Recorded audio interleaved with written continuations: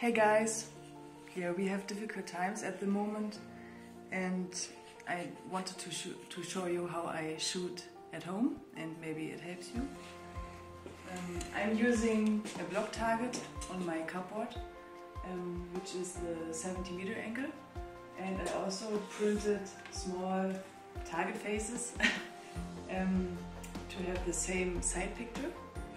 And if you don't have the possibility to shoot at home, yeah, you can work with a resistant band for dry shooting, or you can use the shot trainer for shooting your bow without an arrow. And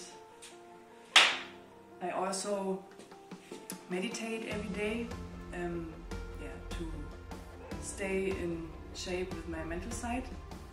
And yeah, I hope you stay healthy, and thanks for watching.